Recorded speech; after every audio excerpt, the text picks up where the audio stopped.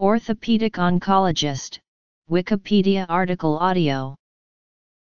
An orthopedic oncologist is a physician and surgeon who specializes in the diagnosis and treatment of primary benign and malignant tumors of the bones.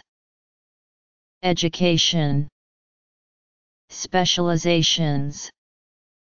An orthopedic oncologist in the United States must complete 4 years of medical school. Following graduation from medical school, the completion of an orthopedic surgical residency is required. This residency program is typically 5 years in length and focuses on general orthopedic surgical techniques for common orthopedic injuries. As the residency progresses, the level of injury, disease, and trauma treated by the resident becomes increasingly complex.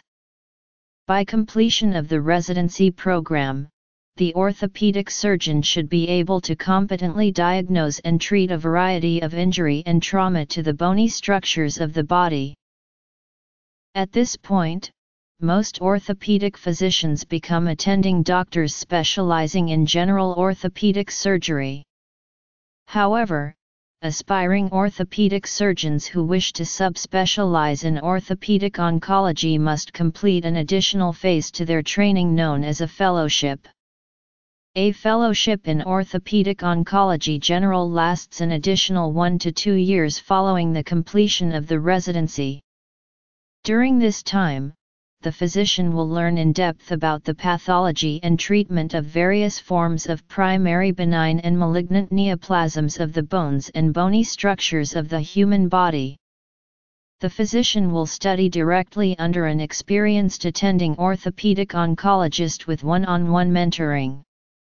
The fellowship is designed to be an intense immersion into a complex medical topic. Due to the relative rarity of primary bone tumor in relation to other forms of cancer, there are fewer than 200 orthopedic oncologists practicing around the United States, nearly all of whom work in major urban teaching hospitals.